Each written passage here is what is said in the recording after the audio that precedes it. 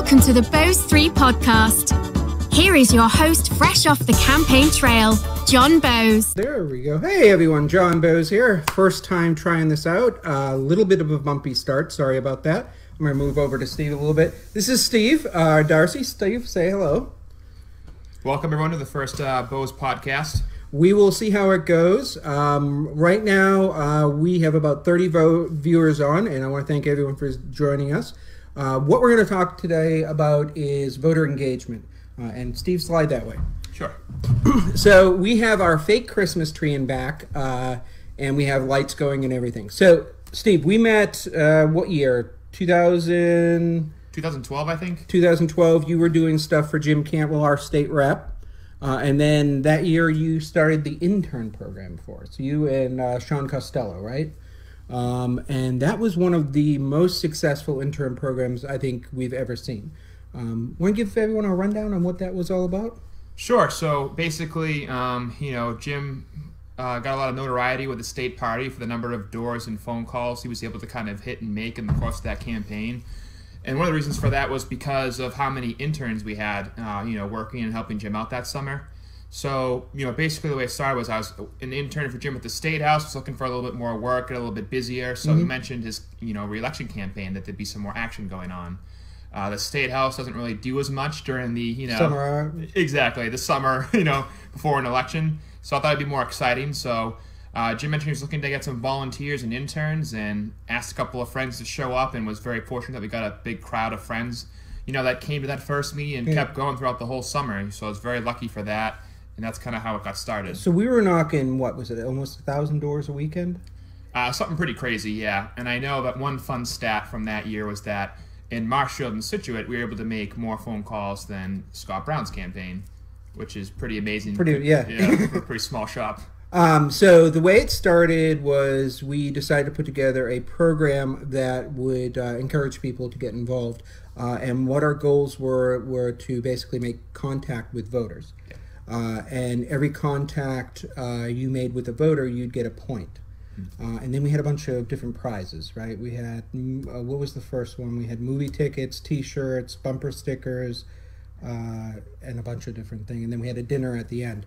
And what would the interns basically cycle through? What would they do as far as work for us? Sure. So usually on the weekends, Saturday, Sunday, 10 to 1, we're hitting doors in the district, Marshfield and Scituate. Then we'd come back and, a giant pizza party. Exactly. Yeah, I think pizza was the highest budget expense item that cycle, and usually it is for Jim, because he's good about feeding his volunteers. But we'd come back, swap war stories, crazy things that happen on the doors, what kind of people you see, what happens, and right. Share over pizza and soda. And then, so we'd do that, and then what would we do in the week?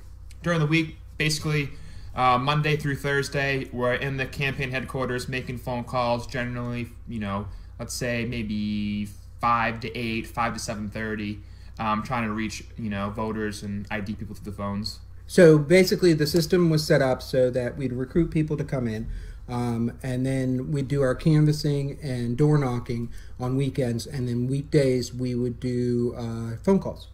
And each time somebody, a volunteer, one of the interns was able to identify a supporter or a detractor, we would give them 1 point.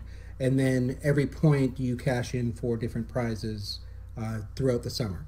And then what was the incident with the bucking bull that you guys got Jim to get on? Oh, that's right. So the Scituate Carnival, every summer, there was this mechanical bull that you could ride on, and Jim ponied up some cash. We had a little competition, and every intern, including the candidate, which probably not a good idea. Yeah, that negative ad kind of writes itself. So they got on the bull and they were riding back and forth, and we had a few videos made. Who was the one? Brendan made us videos of the end. Yeah, he was kind of like, recorded all this, content throughout the summer. It was like a little, documentarian, and put a video together for the end of the year for, all the events we went to and all the things that we were able to accomplish, and kind of people, on the phones, hitting doors, kind of in the thick of the action. And then we had a big party at the end of the year at Webster Estate. Yes. So the reason we bring this up is one of the biggest things that campaigns have problems with is engaging voters and volunteers. So getting a lot of young people involved with an election is a huge deal. because they bring energy. Yep. So what are your thoughts on the overall, that program? Was it successful? What would you think? What was good? What was bad? Sure. I would say that program was very successful. We got a ton of IDs. It was crazy how many IDs that we got.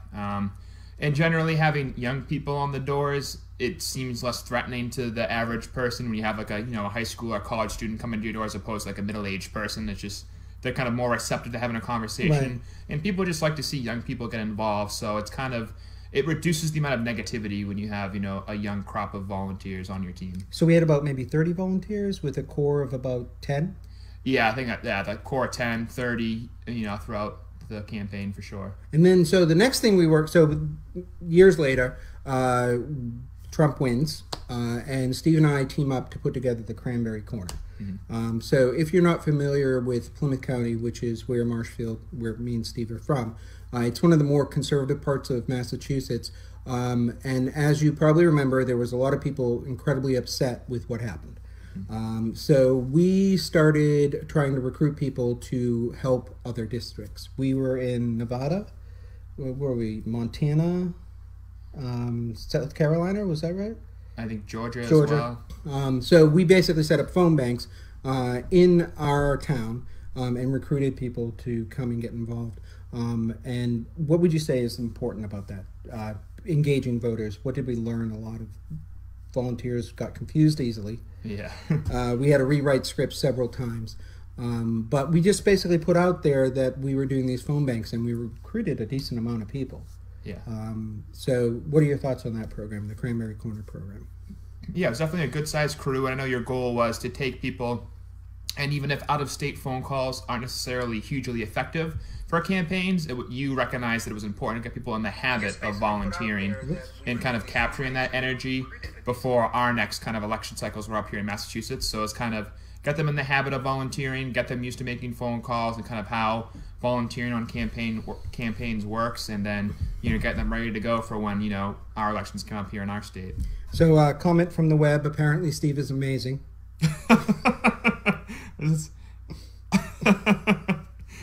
And who said that? Oh, nice. Well, thank you, Brian. So the whole program, I think we made like 600 calls total. The way we set it up is that we went to all the town committees and had them ask their members, and then we used social media, and we did a promoted post to reach out to more people. And the whole goal was to have activities that people could do to get used to running campaigns. Because the campaigning is not easy. It's not normal activity that most people are used to. And we were doing virtual phone banks, which is you would go to a location, you'd get an access code, and you'd be able to call in. I don't think we won any races, right? No. We made a lot of races close, John, but no, we didn't win. So then fast forward, and we start moving into the election cycle of 2018. And what we wanted to do is we did a voter survey, where we basically sent out a survey that would ask people their opinions and ask them to share their opinions. That was actually very successful. We got about 200 ID'd voters out of that that were engaged and then came over and started volunteering. What were your thoughts on that, at the actual survey process where we'd send out an electronic survey? Yeah, it definitely helps to ID voters in any way that you can and to kind of get their views on things. And, one thing I probably should have mentioned earlier is some folks get discouraged if their ID that they obtain is a negative ID, like a 5 or a 4. So basically in campaigns, the Democratic Party goes on a 1 to 5 scale. 1, they're a strong supporter of your candidate. 2, they're leaning towards your candidate. 3, they're undecided. 4, leaning the other way. And 5, strongly against your candidate with the opponent.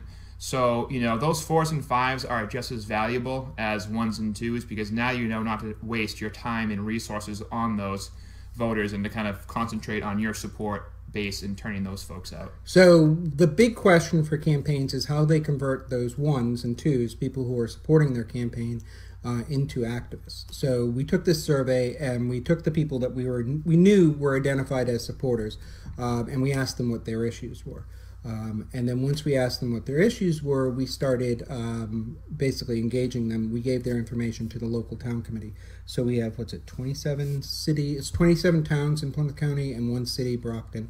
And we gave that information to the town committee chairs and had them reach out. And then once we got that done, so we got about 300 people to take the survey and then distribute it. And engage them in either doing virtual phone banks, and then the postcard parties started, which were interesting. There is a woman in Norwell, which I will reach out to her. I hope she'll come on and talk to about the exciting postcard parties. Basically what would happen is a bunch of people would get together and write postcards for candidates outside of our state. And they were very successful. It seemed to get a big crowd. By this point in the election cycle, we were starting to see our candidates, our local candidates, take up and show.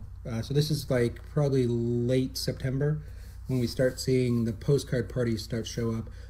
What are your thoughts on postcard parties? One thing that was done on the Kearney campaign that had a pretty good yield was, Dear Friend cards. Mm-hmm. So basically, if you have enough supporters, have each of them pick maybe 10 to 20 friends of theirs, people that they know, and write to them and tell them, why you're supporting, the candidate that you're behind, some of the issues that are important to you and you think will appeal to them. And just getting something from somebody that it tends to have like a pretty good yield and a pretty good return on investment, and it definitely goes a long way. So we took this at Plymouth County and we had a institutionalized postcard party system. Mm. We sent, I think, over 5,000 postcards out in Plymouth County for early voting, and we've had a huge explosion of early voting all over the county. Any place we did the postcard parties, we had a huge uptick in the exciting turnout for early voting.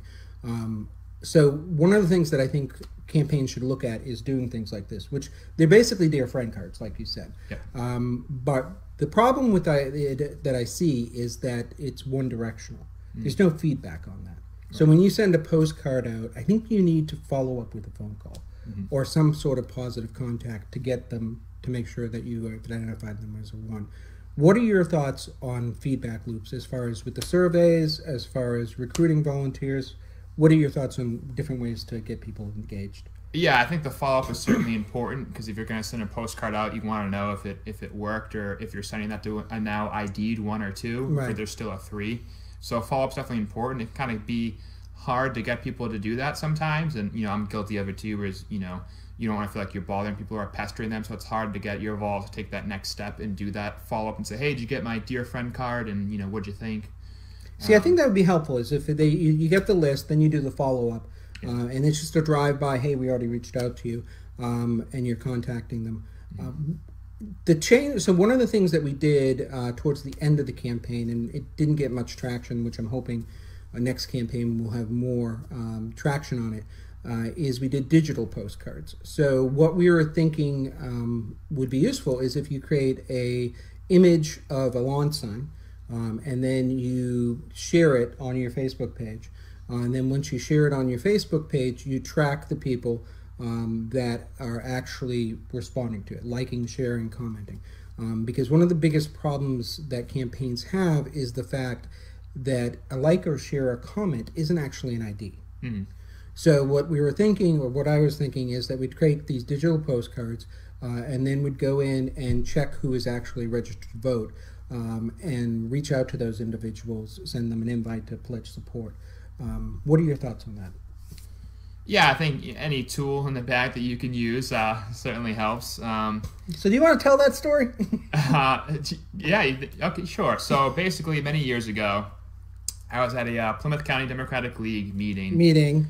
And, John Walsh was there. Former chair. Yeah, totally. And we had one volunteer who was there who spent the majority of the meeting time arguing with John Walsh about whether the campaign he was behind paid for the lawn signs for the PCDL did. And I don't know why that was a big sticking point, but one key takeaway was the phrase, you got to use all the tools in the bag. It was repeated at least 5 different times. And derailed the meeting. Yeah.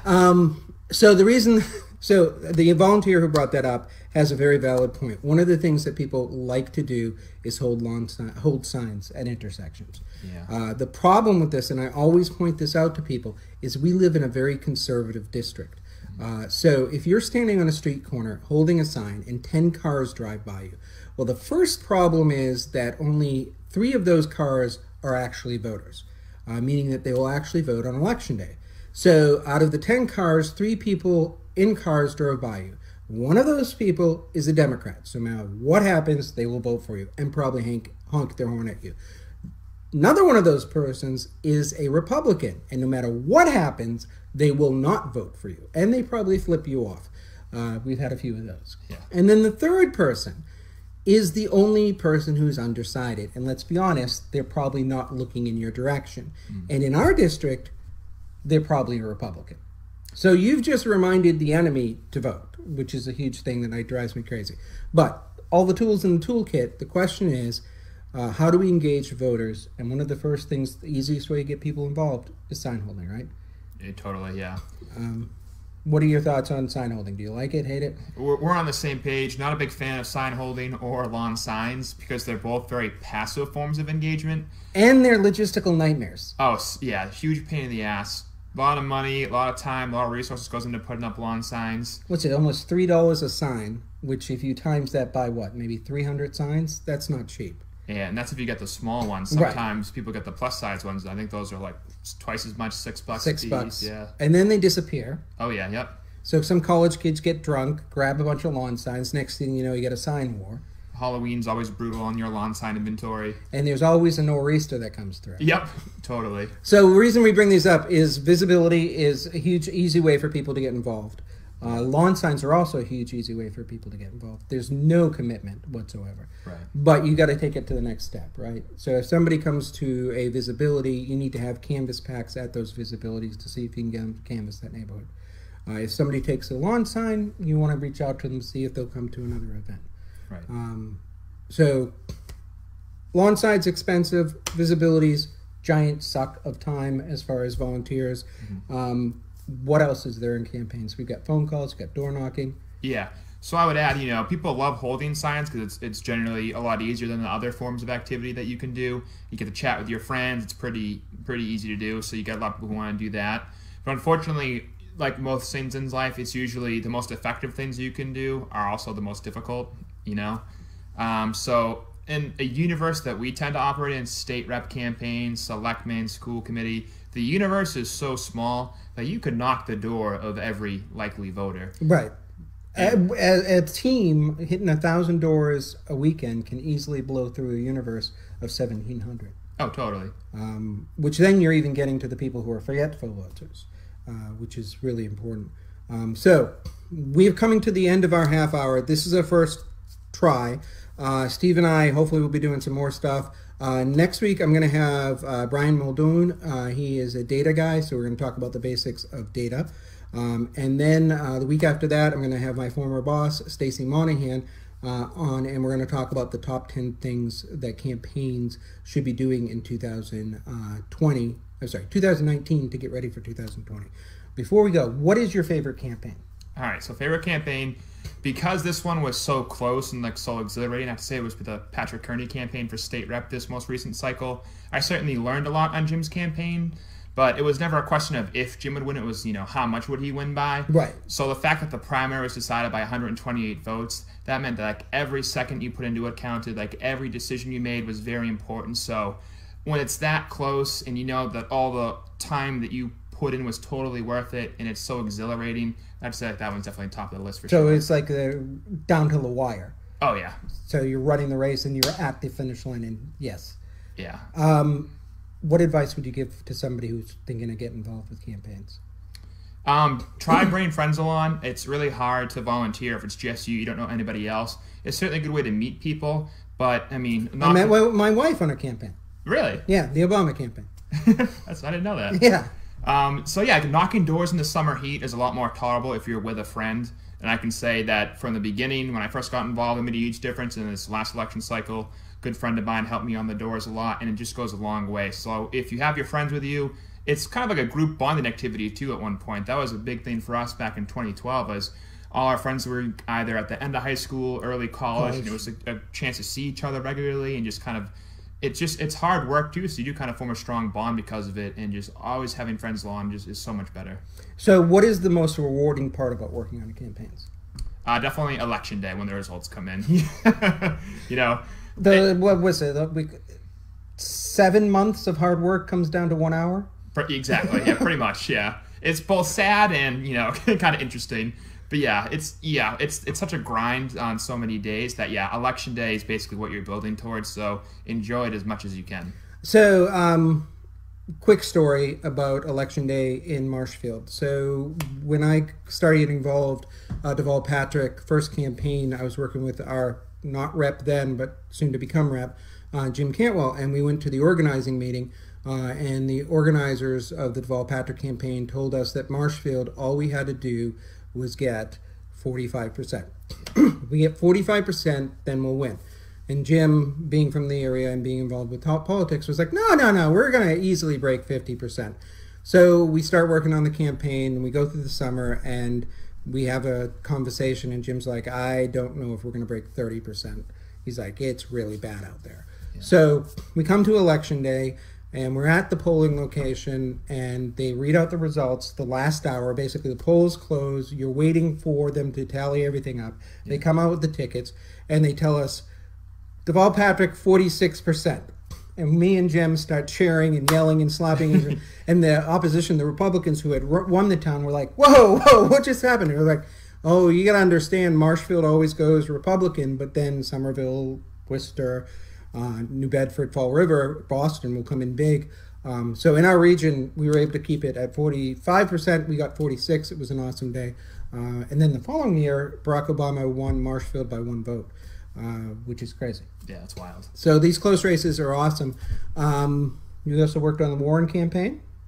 You were running Jim's campaign that year, right? Yes. And Elizabeth Warren actually came to my house, and Chris Matthews, who I see was looking in, likes to point out that we tore down the porch that the future president of the United States stood on to give a introduction speech when she kicked off her campaign. So I say the reason you should get involved in campaigns is, first of all, the camaraderie. You meet people. It's really a lot of fun. Mm-hmm. And then second of all, you actually make a difference. Yeah. Like you said, 1 vote, 2 votes, 100 votes, it really plays a huge deal. So I've been doing this for 20 years. I have stepped down from the Plymouth County Democratic League as the chair. Now I stepped down as the vice chair for SSDC. What I'm going to do is take all the stuff I've learned over the years, and Steve, I hope you help me with this, and put it into some coaching material. So I'm going to set up a bunch of interviews with smart people, and I see a few of them have tuned in, so they're going to get some phone calls from me. And we're going to have these interviews, and then I'm going to turn it into a podcast. If you are interested, go to bose3.com/subscribe, sign up for the email, and I'd love to bounce some of these ideas off you as far as what we're doing. And I just want to go over, we have Brian Muldoon next week, same time, and please RSVP to that. So, whoops, hold on. We're not 100% on the mark yet. This is John Bose. I'm going to be hosting this podcast, and Steve Darcy. I want to thank you for stopping by and spending a half hour with us, and we will catch you guys later. You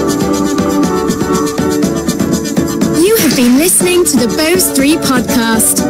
Show notes are available at bose3.com. Thank you for listening, and we will see you on the campaign trail.